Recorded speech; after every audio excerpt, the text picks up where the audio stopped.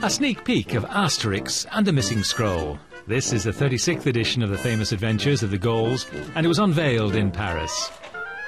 Asterix and his friend Obelix are once again poised to set the Roman Empire on fire, that sees them team up with a journalist, inspired by the real-life WikiLeaks founder, Julian Assange. Other new characters are set to appear in this escapade, including a publicist and former image advisor of two former French presidents. The central theme is really information and the control of information, and the dramatic notion that surrounds this, and we see immediately the conflicts that come from this.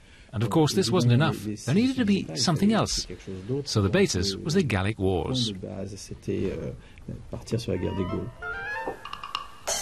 This was the first volume to be written by someone other than the creators, René Goscinny or Albert Uderzo.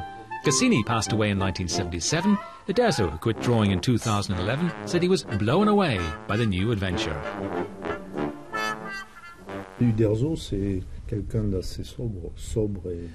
is a sober person and quite reserved, so he was happy with the original idea, and for us it was a source of great satisfaction, because he is our best reader. If Albert is happy, then this is a good start. Si Albert est content, quand même, c'est déjà un bon départ. 4 million copies of Asterix and the Missing Scroll will be printed, half in French and the other half in foreign languages. The international release will be on October the 22nd.